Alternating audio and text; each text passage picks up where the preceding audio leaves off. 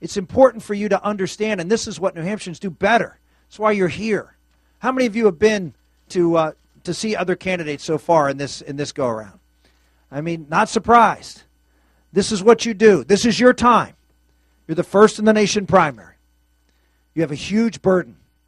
And everybody says, oh, well, this race is over. I mean, there's one candidate's way ahead, and he's going to win. Not a vote has been cast. A lot of folks have, are trying to tell you, well, here's the guy that's going to win. You fight. I know Bill Gardner. You fight to be first. You have a responsibility that comes with that, and that is to lead. Not pay attention to what the polls say, not pay attention to what the pundits say.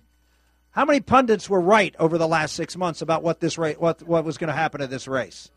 None. Serially wrong. I mean, they're worse than weathermen. So don't trust them. Trust yourself. Look at these candidates. Look at them all. Go on their websites. Come to these town hall meetings. And I know I'm talking to the choir here, but do your homework.